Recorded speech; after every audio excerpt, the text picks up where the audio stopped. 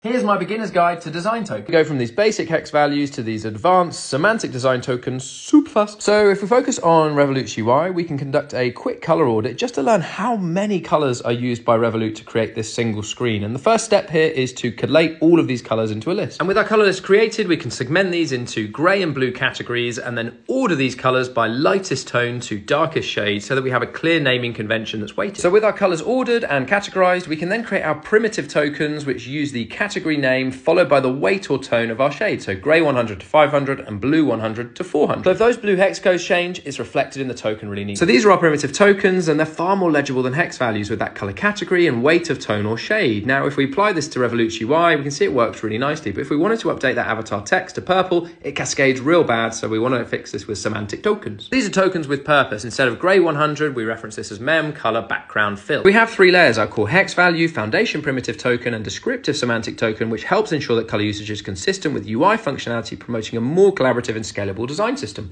Woo!